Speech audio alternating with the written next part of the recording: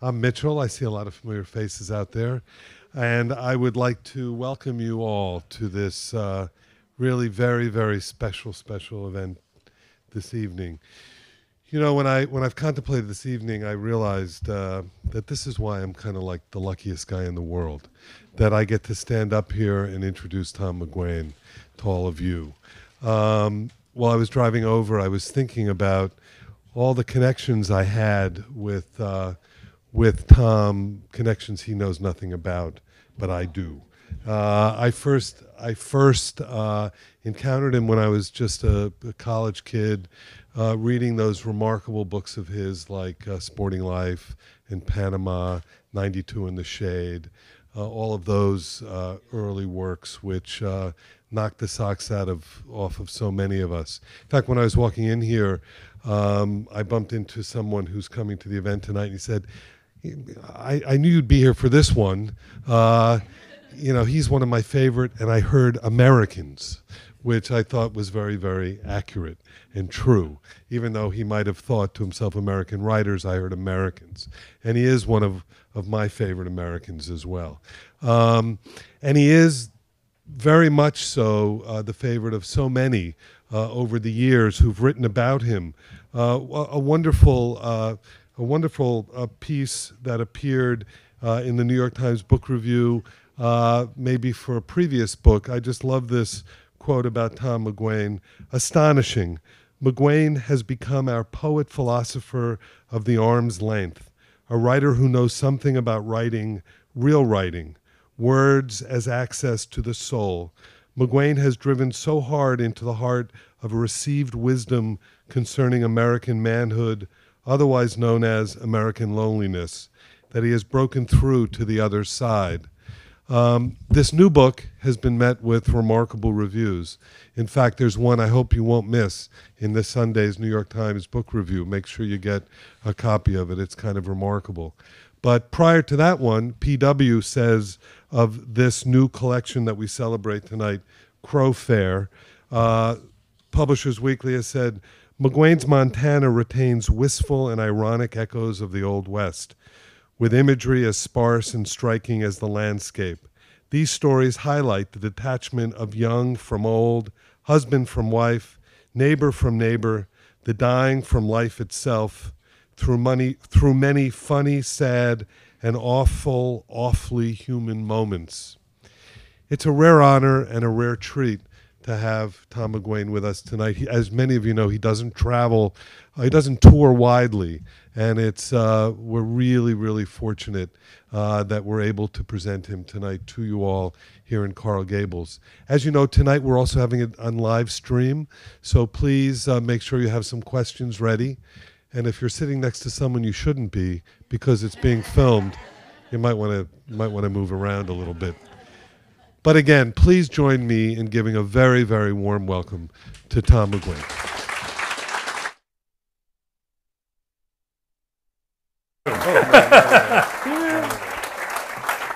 Is this the for the water? Is that the thing you're talking about? Hey, Mitch, give me a book. I just want. Let me get that. Hi, everybody. I'm flattered. For somebody who repeated the 9th grade and flunked out of college, it's a thrill to see all of you. I'm going to read a story that's not very long, and my motive is to get onto kind of a conversation with you all, and I hope we can talk about anything you feel like. I have a neighbor on the other coast of Florida from England who introduced himself by saying, I like to talk to people who like to talk, and I feel the same way. So if there's anything on your minds, there's nothing out of bounds, and even you're even allowed to laugh. So this is, let me find this story that I want to read. This is a story called Casserole that I published in the New Yorker a couple of years ago, anyway, before I pulled this book together. And you'd think at this point I'd remember where it was, but I'm only the author. It's like the husband's always the last to know. It's that kind of. So this is called Casserole, set in my home state of Montana, where it shocked me since I moved there. After school, it shocks me to think that I've been there for almost a half century and have lost the right to have a midlife crisis. So, we waited under the cottonwoods for the ferry to come back across the Missouri River. But the heat still throbbed from the metal of our car, and it turned out to be better to stand close to the water. The river seemed so big, its incongruous whisper belying its steady speed. Clouds of swallows chased insects over the water, and doves rested in the shadows. My wife kept touching her forehead with a Kleenex and staring across at the ferry as if to hurry its return. We could see the ferryman chatting with his passengers, which only increased her agitation.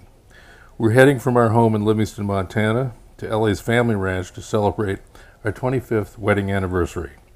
25 years and no children. Her parents had stopped interrogating us about that.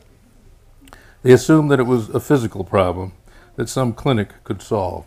But we just didn't want children. We lacked the courage to tell her parents that. We both liked children, we just didn't want any.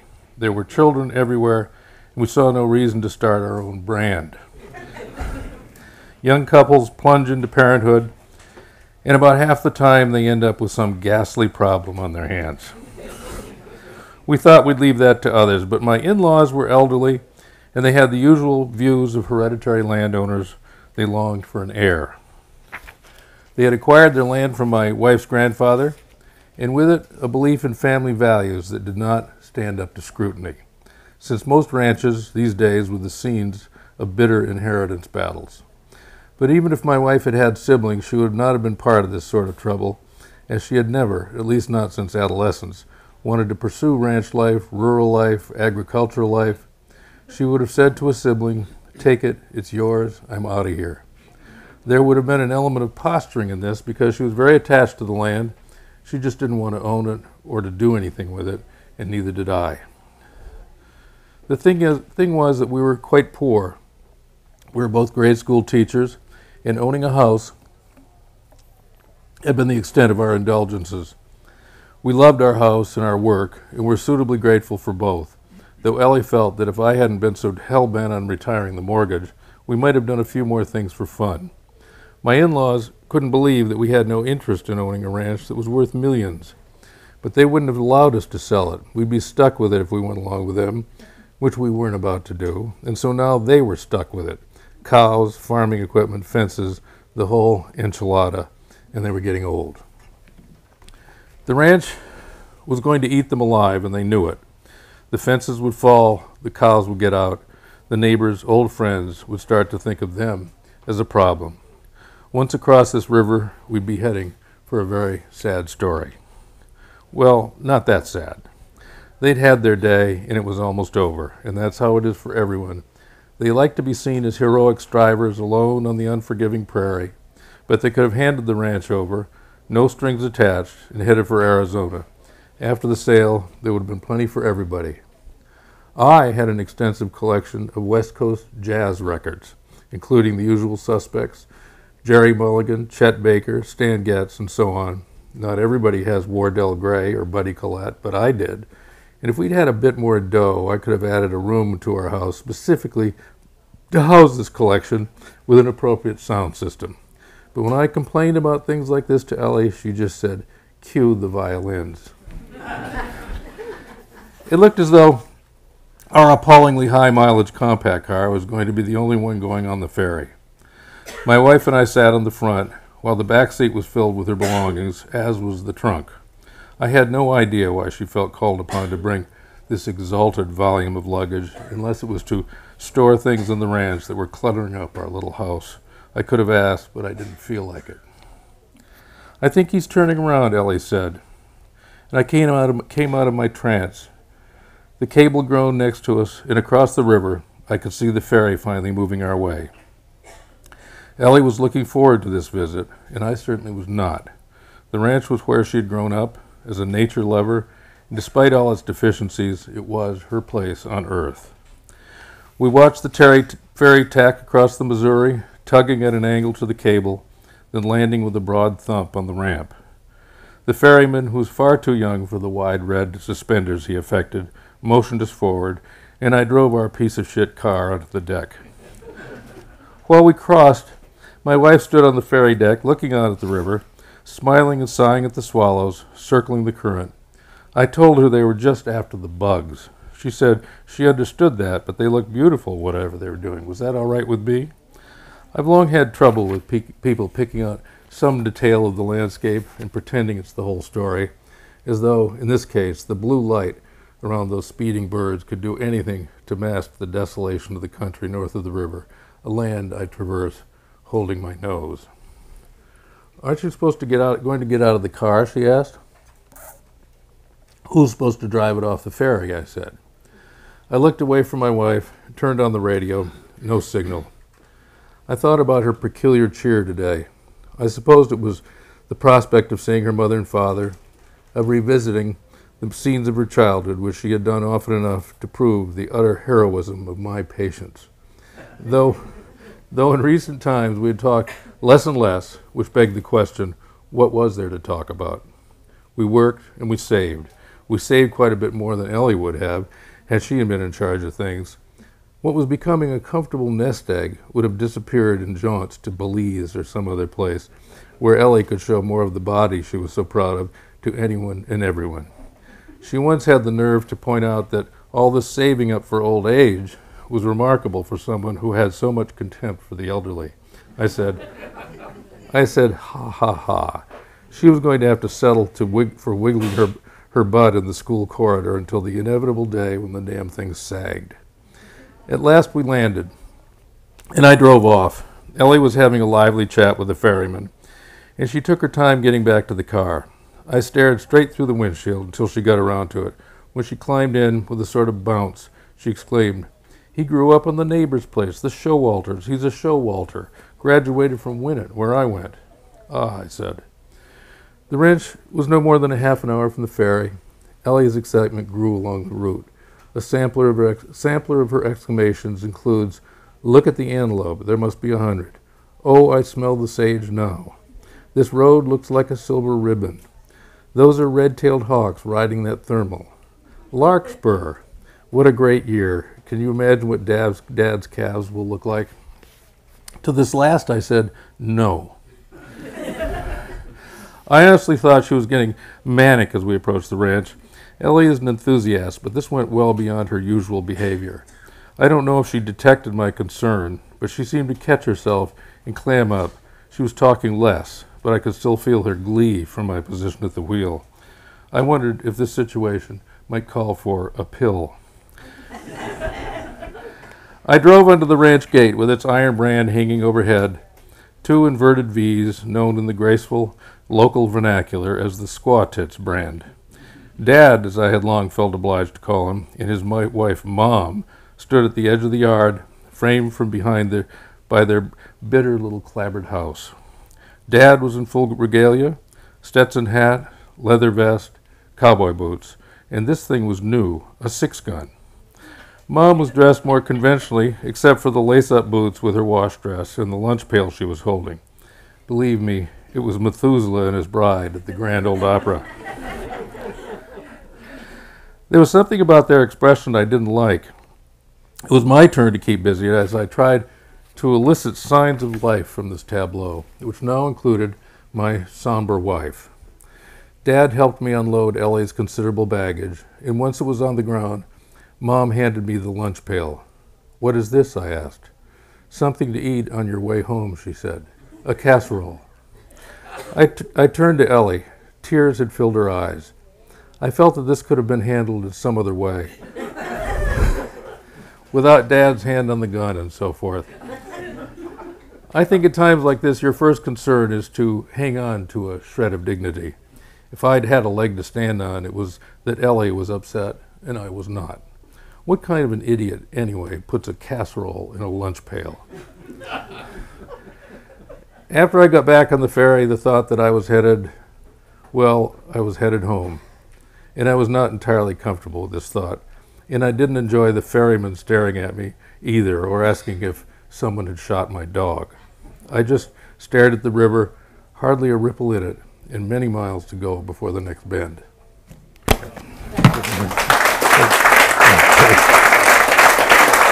Thank you. Now this is my favorite part, where we get to talk. So I have to have some reciprocity from you all. Here come the lights. You may start dashing me with questions. All right, folks, whoever might have a question or comment for Mr. McGuane, raise your hand. Let me get to you with the microphone. Why'd you choose that? Okay. Why did I choose what? That particular story. Well, there was a mechanical problem. Most of the stories in here are about 40 minutes long. I think, that's the only kind of short story in the story collection. Yeah, and whenever I go to readings, I after about 15 minutes, I either lose track or I've started fantasizing off on something I heard in the story, and then I tune back in and I've lost track of the narrative. And so I myself like to go to readings that I can pay attention to. My attention span is not terribly long. So, yes. How long ago did you leave the Keys, and do you miss Key West? Oh, I left a long time ago. I left in 1978, and I went back quite a lot. My mother lived there until 1981, and when she passed away, I stopped going altogether. Then we have so many dogs. We've ended up over on the west coast of Florida when we can get out of Montana, in a place that's on the West Coast. Boca Grande. Okay. And it's a dog-friendly place, and there are very few places in Florida where you can let your dog go on the beach, and you can in Boca Grande. Usually, you have to dodge the authorities a little bit. Yeah. But we have a friend. Actually, I stole a line from her. She was running her dog in the forest, or whoever the federal patrol, the equivalent of the Forest Service, confronted her and was ranting about her being on the beach with her dog. And she finally said to him when he was done, she said, "Let me ask you something. What is this really about? Is it because you're short?"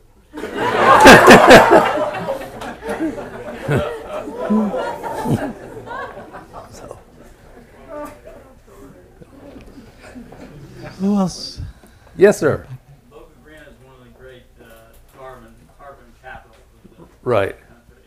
Is that anything to do with your decision to go there, and do you still fish? Or? I fish all the time, but my dad used to take me there to fish. But long ago, I have a picture of myself fighting a tarpon. My dad's holding the chair. The Boca Grande Lighthouse is in the background. The year was 1951. So, and it's changed tremendously since then. It used to be a sand road going down the middle of the island, no bridge and so on. It's getting to be a little kind of a mini Palm Beach in some ways. But did you ever drink in the Pink Elephant? Oh yeah. When I was 10 or 11, my father would abandon me in the Pink Elephant. Is it still there? Oh yeah, they moved it. They moved it a little bit. It was getting kind of run down. It was getting to be a good place to buy drugs, and so somebody bought it. And, huh? Well, not that far. You've got time. So we're not having any luck on this side of the room. What if that's a? Yes, sir. Do you ever go back and read your old stuff and No, not much. I'm an obsessive reviser. I heard a quote just the other day. Ernest Hemingway said, "Nobody's ever read anything I've written," said Hemingway. He said, "They've only read what I've rewritten." And that really rings a bell with me. In fact, I do first drafts as a necessity, so I have something to revise. And so when I go back to, and I've tried it, when I go back to things that are already in print, I wish I could rewrite them. So I know to spare myself the pain. the things that we treasure, you would find appalling? Yeah, exactly. So much is appalling these days. Right? Yes, sir. Well, with that in mind, how would you change the ending to 92 in the Shade, or The movie or the book? the book, or the Sporting Club? Might be a little more interesting to hear about how you change the end of that one. Excuse me, I just bought the book. Which one? I've been waiting for years. I leave it exactly the way it is. Step outside. The movie thing was kind of, that was a different thing. Didn't have a lot of control of the cut of that movie. I had never directed a movie before. And when we got to, we edited it in Pinewood Studios in London, and we were there forever. And I mean, every time I'd go home for the weekend, the producers would sneak in and try to recut it, and we cut that every which way, and we tested it in different versions and things like that. In fact, they're two versions that are circulating. It's gotten to have a kind of a cult following, and I was going to see it in New York and give a little talk with it, and they said they got an English version of it, a print of it. I just heard this, and I said, "Well, find out which ending is on that one." And you just don't know where it is. And that in a sentence is what I didn't like about working in the movies, and didn't want to do it again. Almost nobody has a final cut unless they've had a huge hit before, and so I couldn't tolerate that, and I don't have to tolerate it writing books. So I dodged that question. Have you got anything else I can dodge? Something. Yes, sir. Is how long do you carry a story in your mind? Days, weeks, a year? Well, sometimes drafts of the things I'm working on will stay around for a long time. Usually I don't have such a great idea for a story to start with. I have a kind of an inkling of what might become a story, and then just by improvising, and I think most writers admit that it's pretty improvisatory, at least in the beginning. And I'm pretty reckless first drafter, but I'm a pretty strenuous reviser. So I'll just go anywhere I think the story is going for a long time, knowing that I have final cut. That's what I'm trying to say. I can go in and also the risk you take and letting yourself know you can try things and that you'll work on them later. You don't just take the safe choices that way, because you can take risks. But I never know what they're going to be about. Sometimes I think I do it. It never turns out to be true. Yes, sir. How do you see the difference between writing a short story and writing a novel? Well, I've been half seriously telling people that I had to write 15 novels before I knew enough about writing to write short stories. But there are a lot of things they're non-literary things that have contributed to my wanting to write short stories. One of which is I have a relationship with a New Yorker magazine that I really like, and it's nearly as interesting to publish a story there in terms of the feedback you get as publishing a book. And so, you may not plan to, but it begins to affect your thinking about when you're looking at stories. The other thing about, when short stories can approach some of the conditions of poetry or lyric poetry because of the compression. And whatever plan they have, whatever intention they have has to be pretty clear, whereas Randall Jarrell has a wonderful definition of the novel, which is that it's a document of a certain length with something wrong with it. And I think all of you who read lots and lots and lots of books, you read novels, and almost all of them got something grossly wrong with them. The Huckleberry Finn, maybe nearly our greatest novel, has got a horrible mistake at the end. I mean, the end of it is a disaster. One of my favorite books, The Moviegoer, is just flawless right till the last 10 pages, and then it's just going to commit suicide. But in the novel, we understand that, and we accept it, and we see that, and we have this sort of democratic relationship with the novel. Stories won't let you do that. They're a little bit like plays. If you go to a play, and the play is an hour and 20 minutes long or something, has 10 dull minutes, that play is not going to open the following weekend. I mean, it's just deader than a doornail for a very minor infraction by comparison to the novel. Great novels, Tolstoy's novels, Dostoevsky's novels, they have things that are brutally wrong with them. But the form is just, it's just forgiving. Stories are very unforgiving. So, but one thing I like about writing stories is that once you accept that about it, you can actually try, successfully or otherwise, to work toward perfection. And you may not get there, but at least it's one of the goals. And I think most novelists will admit that they write and they revise, and then somebody just takes it away from them. They just say, enough already. It's not any further work is not going to improve it. But with the exception of Flaubert or Turgenev, I don't think the idea of perfection hardly ever enters the novel. Yes, lady way back there. If one were to approach your works for the first time, where would you suggest they start? Well, right now, you know, I mean, I'm sort of enamored of the last two books of stories I've done. This one and then one called Gallatin Canyon, I think are pretty. Right now they're my favorite books. But I also think they're characteristic of the rest of my writing. What about the novels? 92 in the Shade would be a good place to start, or Driving on the Rim, a book that came out about 10 years ago. Yes? Could you share with us some other authors that you admire? Oh, brother.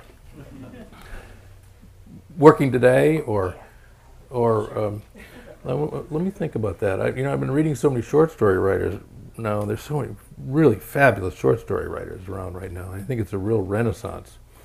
But I'm a reader of novels, especially that are pretty much the ones that everybody else likes. I mean, I like Roth and Updike and Styron and all the American classics. At my age, most writers my age were really raised on those, on Faulkner and Hemingway and Steinbeck and Fitzgerald. And I always used to say that I formed my taste on Jews and Southern women, So, and Saul Bellow was a huge influence on what I wanted to do, if I could aspire so high.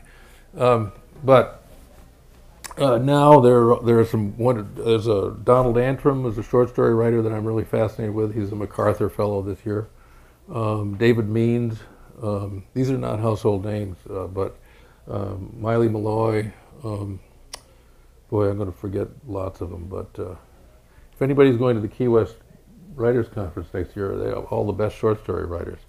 And to give you an idea of the interest in short stories right now, the 2016 short story conference in Key West sold out in 70 hours, a year and a half before the conference.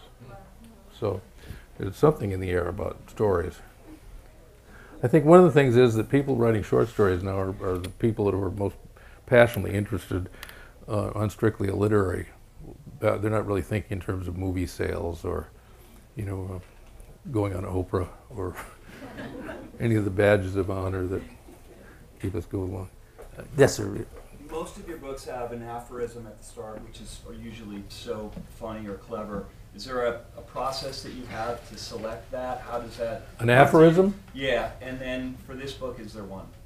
I don't think for this, because this is all stories, but like 92 in the Shade started with one that's kind of renowned.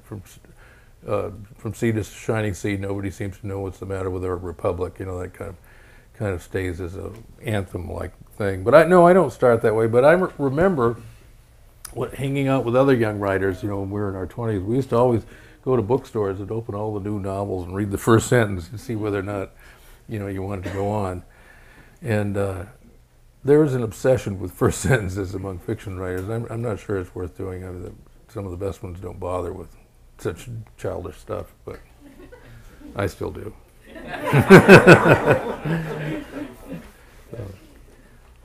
Yes? What's an example of you taking a risk in your writing? Oh, let me think.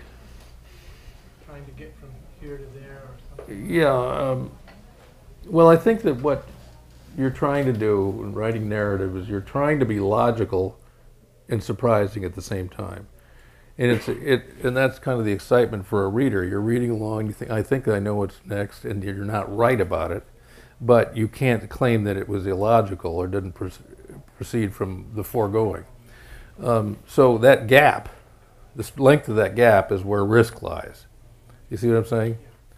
In other words, if I were to write your story, and I said that, that you were out and about on a Thursday night, nobody in your family knew where you were for the day, and least of all did your mother suspect that you had murdered someone. So I mean, that's a long leap, and how are we going to get there? Well, hopefully, if I'd written properly at that time, people would say, "Geez, that's right. He is the murderer. I didn't think of that."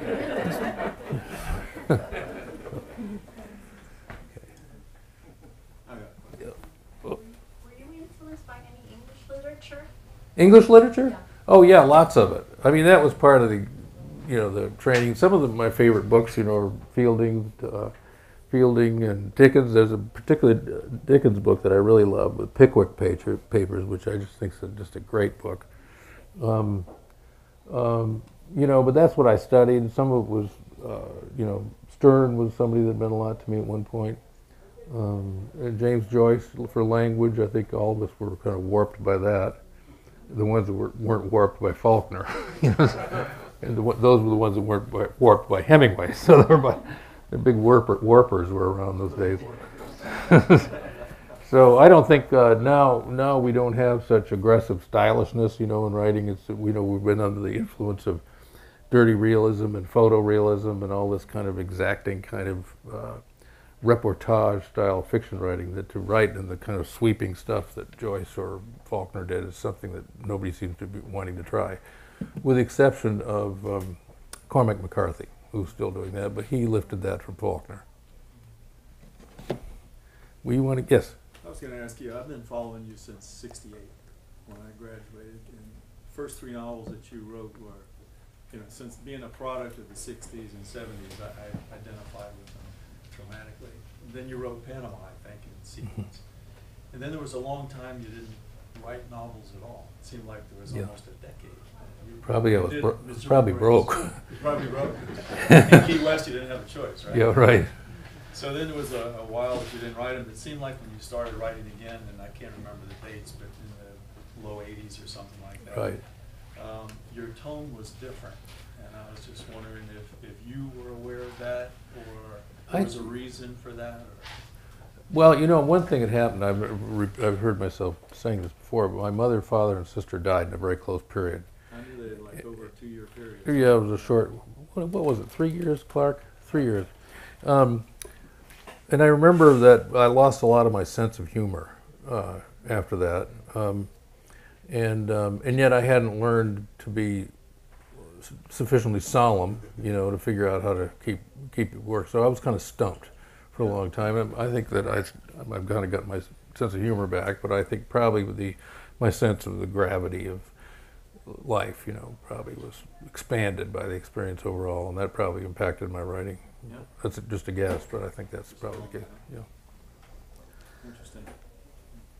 Yes, sir. You said you like to do a lot of revisions. I think you've done about a dozen books. I don't know how many short stories and articles and so forth, but over 45 years, however long it's been, and I think you kind of filled in the gap a little bit. There was a gap there between novels, but did you find yourself like holed up working on a novel until you finished it, or did you go about your life and goof off and do anything you would do normally and while you were working on the books?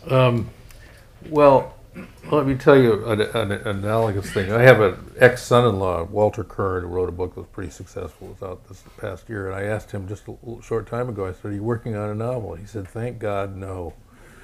And I know exactly what he meant, and I used to get completely, entrapped by projects that I was working on. And one time I was talking to David McCullough, you know who he is, this historian, and he did a book about Harry Truman, and he spent like 5 or 6 years on this book.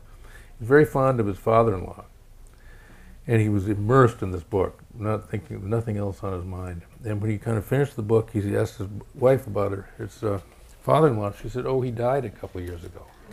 Oh, and Saul Bellow was working on Herzog, and he said he just flying high, just so excited about the way things were coming to him and writing. When he kind of came to the surface, his wife had left him, and he wasn't even sure when she'd gone. He ended up on the phone. "Where'd she go? When was that? Is she mad?" So was that you, or you? No, I mean, I used to be kind of like that, where you get in and you just obsess, and everything else disappeared. And life is short. You don't want to do that. And so, if anything, I've kind of admitted when there's nothing happening writing. I used to write in 2 or 3 hours in the morning, then I'd stay there all day long in the hopes of another paragraph, and I did that for years. But now, when I sit down and write, and I don't have anything to say, I go fishing or do something else. And I wish I'd always done that. because it isn't, you know, it's not profitable to just, you know, act as though you had a job at the bank. You know, you've got to admit that nothing's happening. And frankly, in writing, I mean, it doesn't happen all day long. I mean, you run out of ideas in a matter of hours. Or carpal tunnel syndrome kicks in. Yes, sir. So in a story like Prairie Girl, which I managed to read today and love, it takes place over decades. Right. Which, to me, I think, well, that could have been a novel. How did you decide to instead make it a short story versus a novel? And maybe your last answer had something to do with that. But It wasn't really a decision, but I would say the reason I wasn't tempted to write a novel out of it is I felt that that story contained probably the limit of the information I had about the situation, that I would have to start making stuff up whole cloth about the rest of that protagonist's life. And then I also thought, you know, I'm always trying, especially during the revision process, is to say as little as possible. When we used to train horses, we always had an expression, we'd say, never ask a horse to do something the horse was going to do anyway. And if you apply that to writing, don't say anything the reader could have said for himself. And that's why, for example, radio is often much more intense than television, because you're supplying a lot of the intensity. Television, you're just sitting back there, in a kind of ape-like position, waiting to be told, you know, and you don't. The experience is rarely as intense as it is in the best of radio.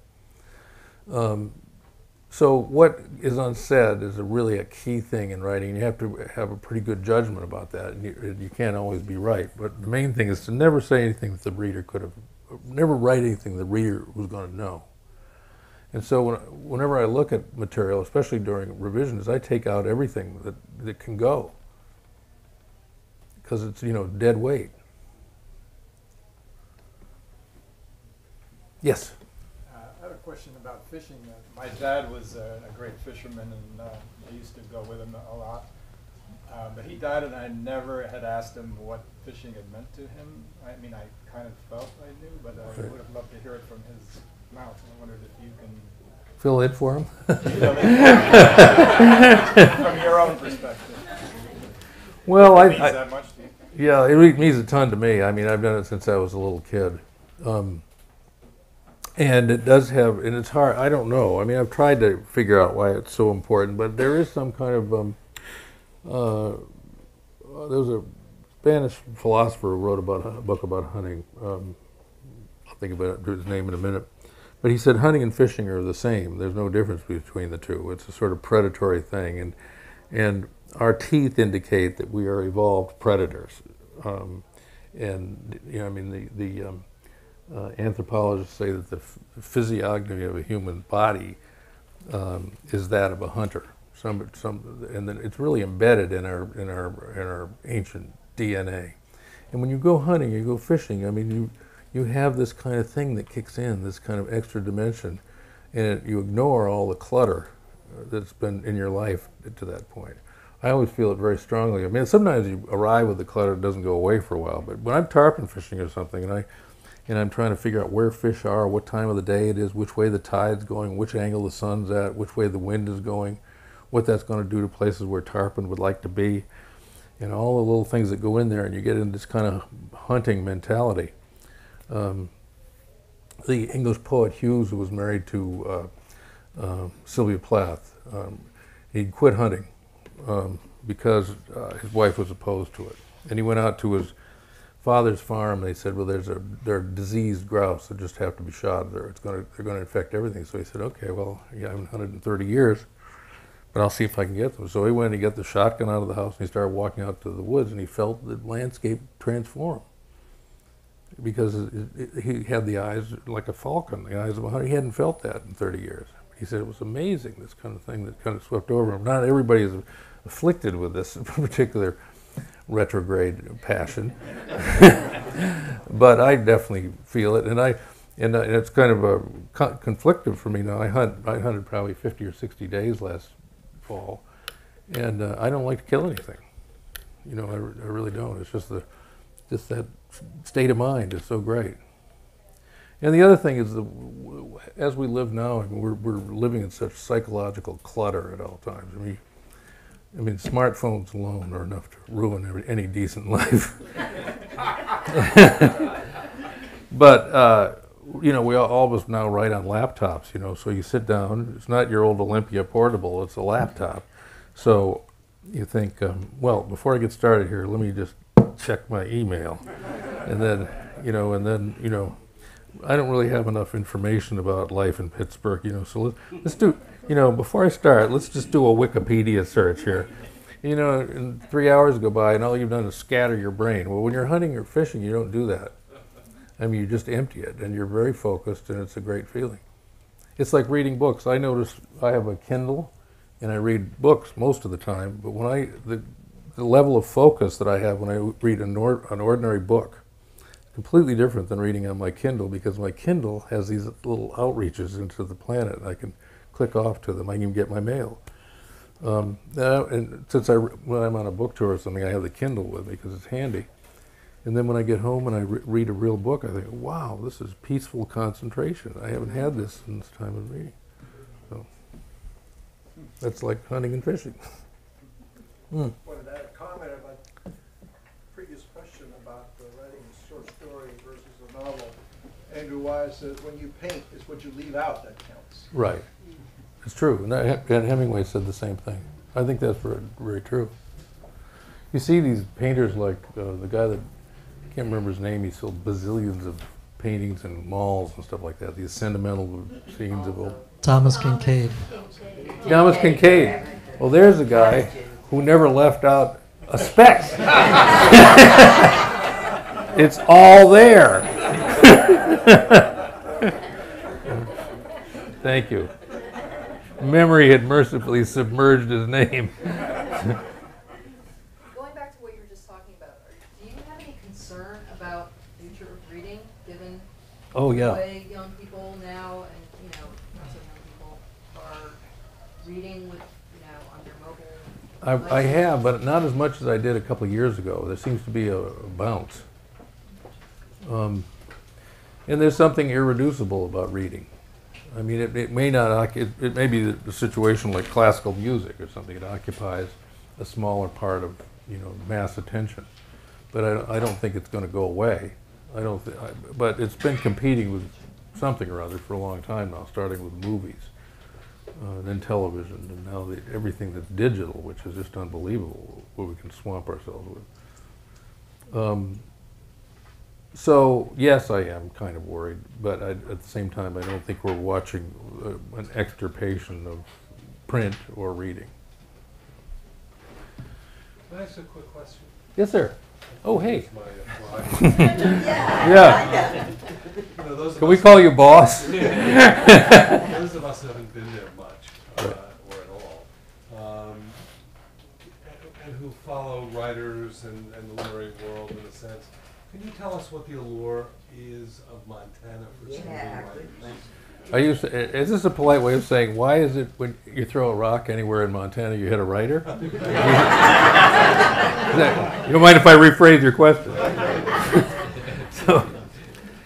Well, let's see. Montana is an unusual place in that it's not really like any of the other states around it.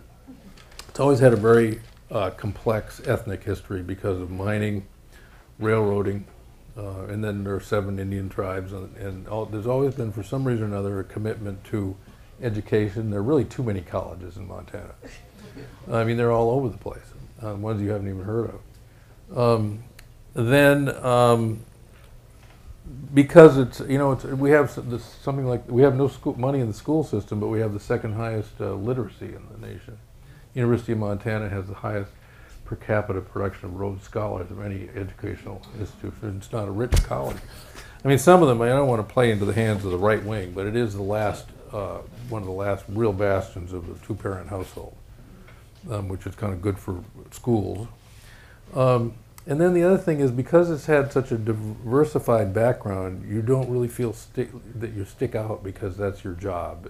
It's a little bit like that. I mean, you're not a backhoe operator, and you're not, a rancher. But they've had to get used to people doing lots of different things.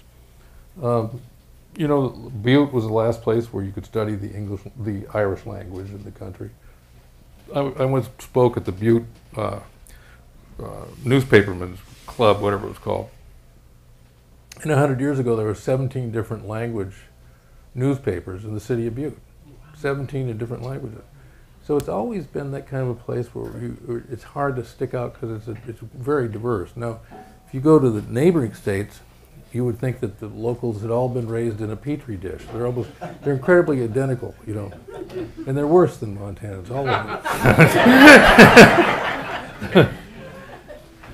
I think that's part of it, you know, and the other part of it is, I mean, it's like a comedian once said, you know, environmentalists don't really care about the earth; they just want a nice place to live, and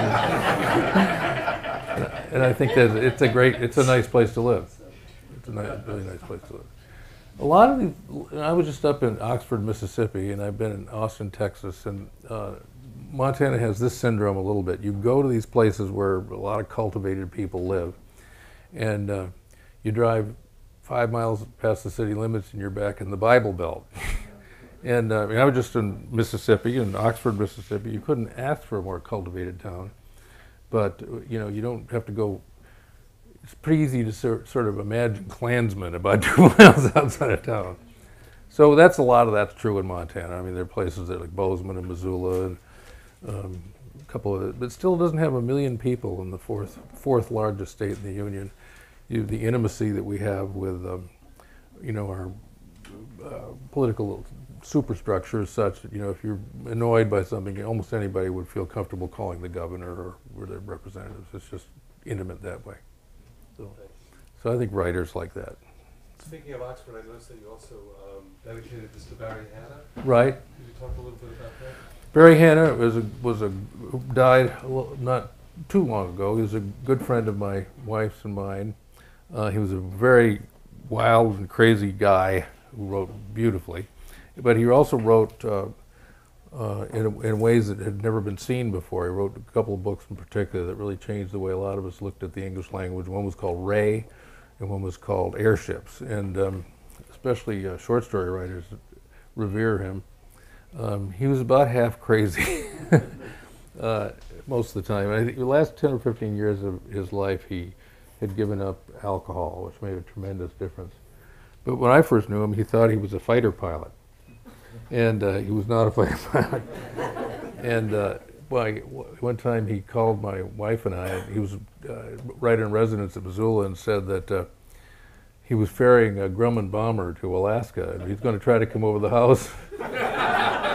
And would Laurie and I wave to him when he went over?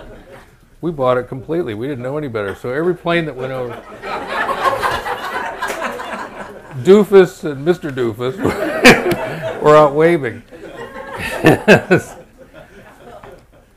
And sometimes he'd have a flight suit on, but it would have a Confederate flag. I mean, none of it made sense.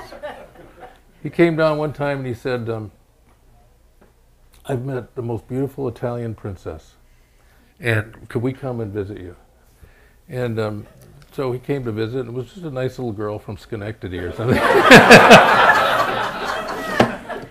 He came in, he had a beer in his hand, he had a flight suit, kind of a piss stain in front. It wasn't very... And we're just going to stay in the basement. We'll see you in a couple of days. So he was colorful. But he was a beloved character in a way. I mean, he was just so carried away. I had a wonderful mother-in-law, and Barry and my mother-in-law were inseparable friends. And, I hate it that he's gone. In fact, I just heard about his moment of departing this earth. Richard Howarth, you know Richard Howarth, who owns Square Books in Oxford, Mississippi, got a call from Barry saying that his wife, they're both ailing, they're both sick, had some kind of cancer or another, both of them. And he said, "Would you come and take Susan to the hospital?" So Richard drove over, picked up Susan, took her to the hospital, and when he went back to Barry to tell him what he'd done, Barry was sitting in the sofa dead. Yeah, he had smoked about 2 puffs on a cigarette, stubbed it out, looked perfectly peaceful, well-dressed, looking into the middle distance, and he was gone. I knew he did it that way on purpose because there's something disturbing about it. There's something disturbing about Barry. Anyway, he's a lovable guy, and I think his the best of his writing is really eternal. It's going to live on. So. Yes, sir. You mentioned the editing of at the New Yorker. Right. That affected your short stories. I was curious. Some of your stories weren't published in the New Yorker. How do you handle the stories that? What is it about the rigor of that you like, and then how does that apply to the stories that are published elsewhere? Well, I have a contract with them, so they get first look at everything that I did. Yeah, and so, you know, it's hard to predict. I mean, last year they turned down a story I wrote, and I published it in McSweeney's. You know McSweeney's Quarterly, and it was the only story that was the only New Yorker story of the year that was a finalist for the National Magazine Award. It was one that they had turned down and I published elsewhere. So there's always a subjective quality there. I mean, I've had stories turned down by them that was just not what they liked. But also I have an editor there, Deborah Treisman, who's gotten very smart about what I do well and what I do poorly. And she can really kind of track that, you know.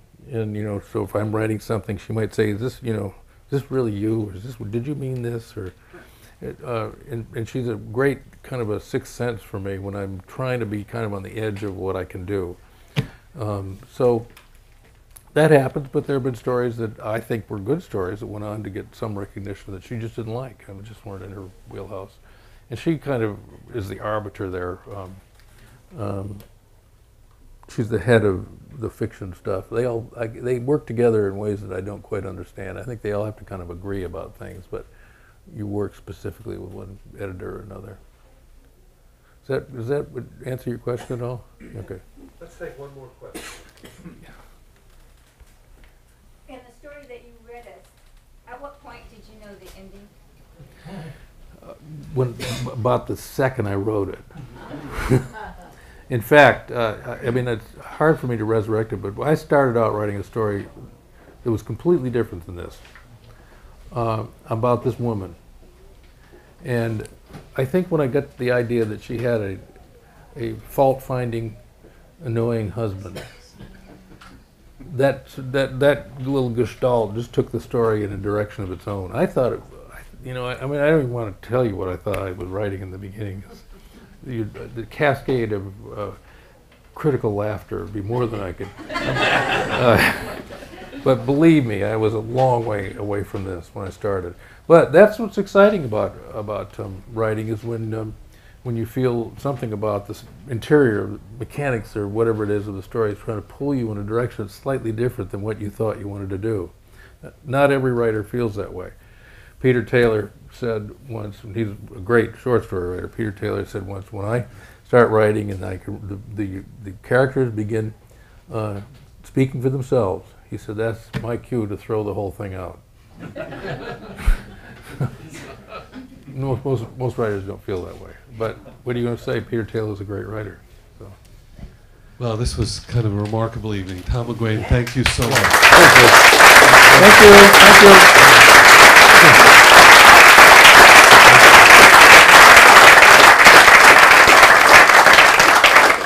Thank you all for coming. We've got Tom's new one, Crow Fair, up at the desk, as well as some of the previous books too. And he'll be on the other side signing in just a moment or two. Again, Tom McGuane, thank you. Thank you all for coming.